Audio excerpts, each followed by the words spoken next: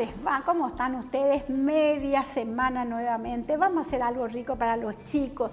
Los chicos están de exámenes o hay fiestas, empiezan las despedidas del año, los compañeros. ¿Qué le damos? Le vamos a hacer unos panchos, le vamos a hacer pizza.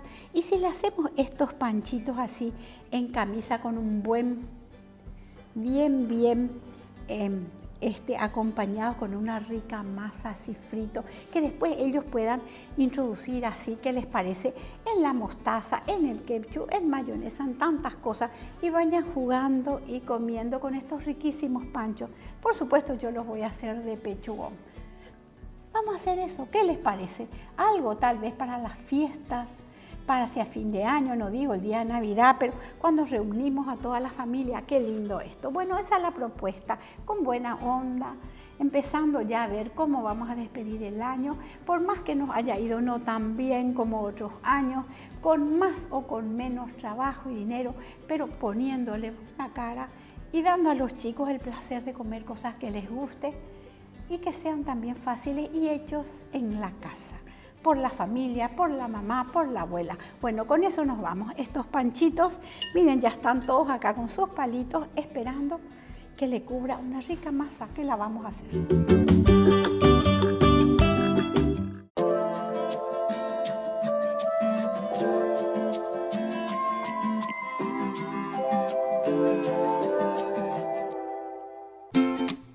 Mis hijos tienen gustos diferentes y para mí es importante poder darle a cada uno lo que le gusta. Por eso elijo Primicia, que tiene toda la variedad de alimentos que mi familia necesita.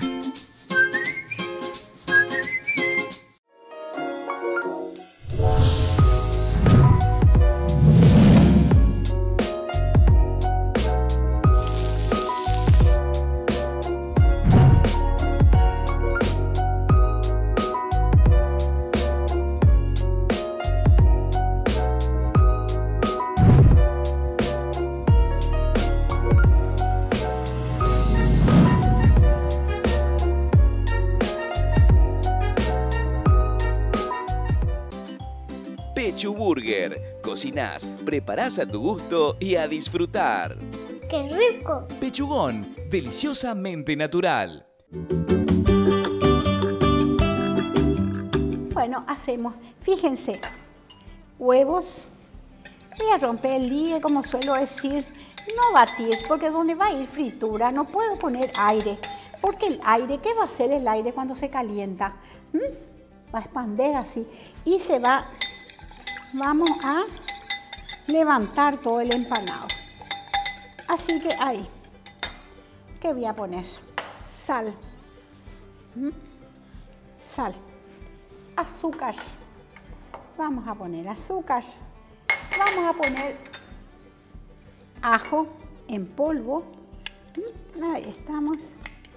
Perfecto. Para que le dé muy buen sabor.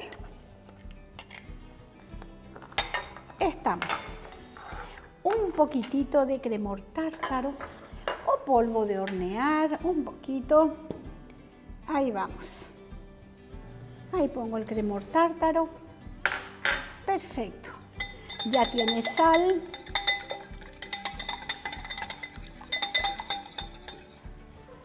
Tengo harina de maíz. Así. Perfecto.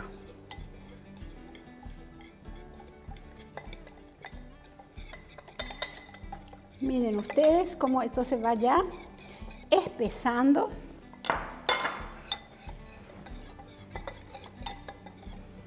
Y harina de trigo, nunca leudante.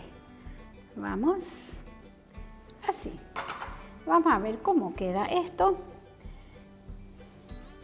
Perfecto. Ahí está. Miren ustedes cómo va quedando esta masa.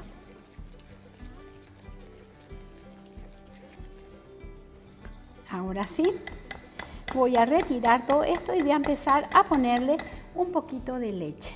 Esta va a ser la masa que va a cubrir las salchichas. Ahí estamos. Dejo acá y voy.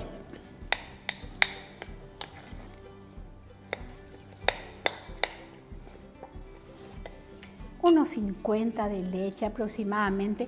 No es exacta la medida. ¿Por qué? Porque hay veces que la harina de maíz absorbe más, absorbe menos. Esta es una harina de maíz fresca. Ustedes la pueden hacer también. ¿Saben cómo? Con harina de maíz, la polenta.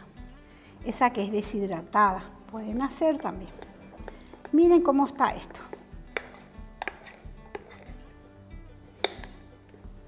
Ahí está. Ahí me gusta. Fíjense. Esta masa está lista. ¿Qué tengo que hacer acá?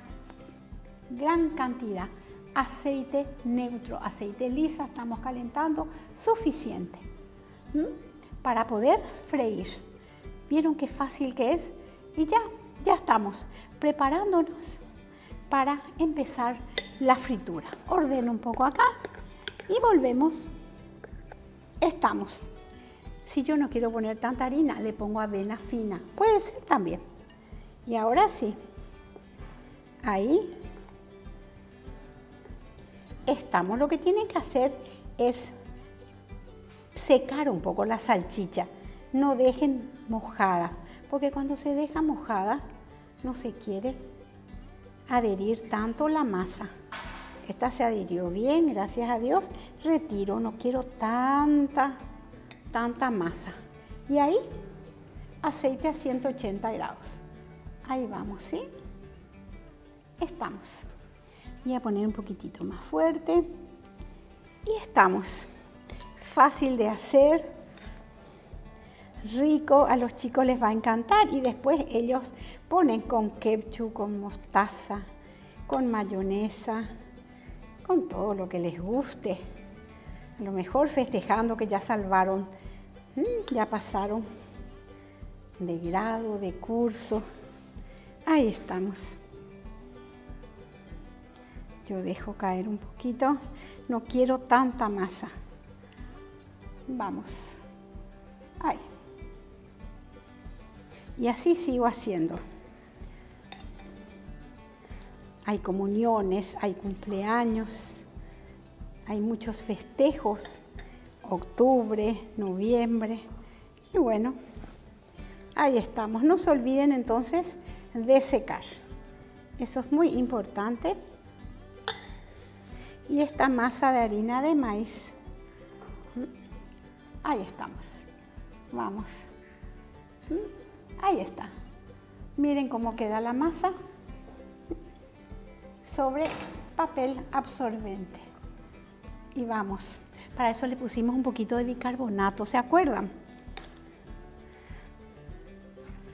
Y lo que es frito, desgraciadamente es tan rico, ¿verdad? Pero de vez en cuando podemos. Buen aceite, como es el aceite Liza.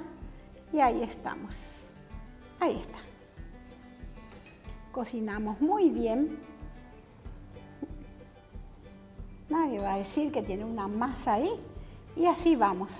180, 170 grados. Y seguimos haciendo, o si no, para la comida. Una buena ensalada, un arroz primicia. Yo voy a hacer una ensalada de alubias para los grandes. Y para los chicos, seguramente correteando, van a ir a buscar las salsitas. Que esté así un poquito espesa. La masa está. Perfecto. Fíjense cómo sale sequita la fritura. Esta es una masa que no les va a fallar nunca, no traiciona, no se despega, no absorbe mucho aceite, que es lo que no queremos. Así. No nos ensuciamos tampoco para nada. Ahí está.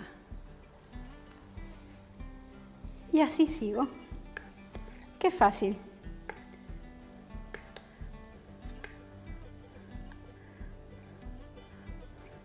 Y podemos seguir más. Retiro el exceso.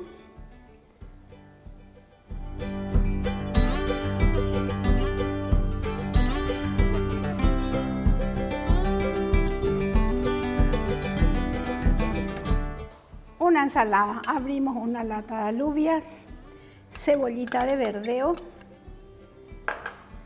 perejil,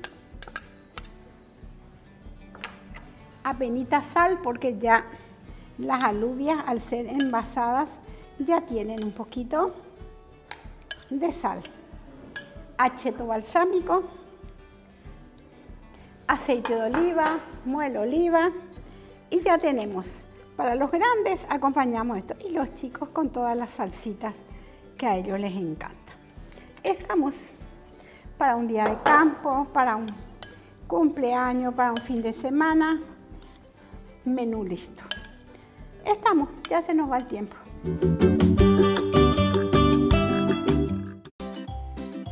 Pechumilas, crujientes, doradas y económicas. ¡Qué rico! Pechugon, deliciosamente natural.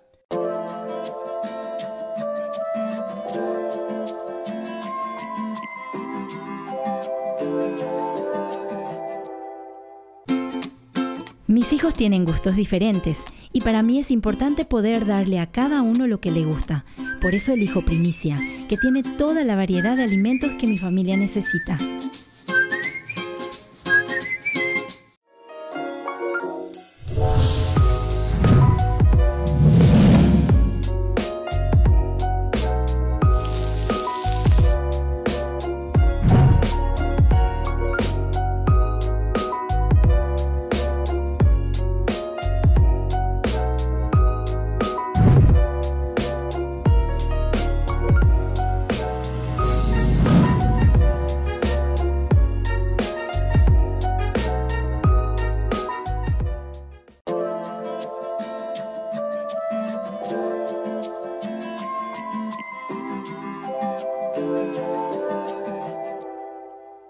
Y todos los ingredientes, como ya le dije.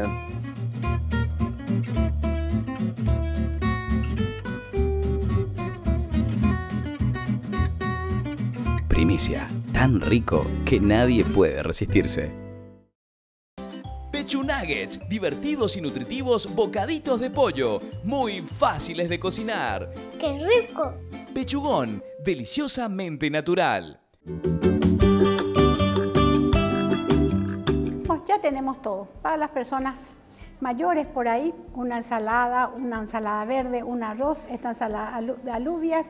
Para los niños, mostaza, ketchup, salsa golf, salsa mayonesa, la salsa que prefieran, una salsa de choclo también puede ser.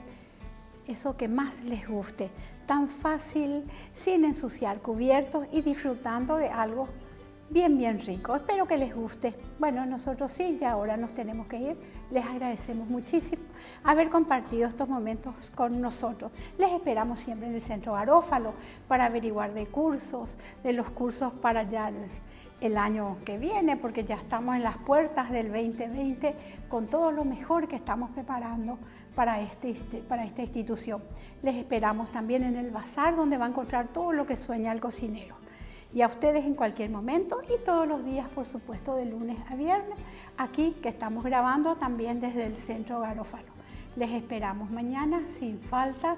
Tengan un buen final del día, disfruten de la vida, pásenla bien, cocinen sin estrés, no vale la pena. Mañana, por supuesto, 12 menos cuarto en punto, si Dios quiere, nos volvemos a encontrar. Hasta entonces.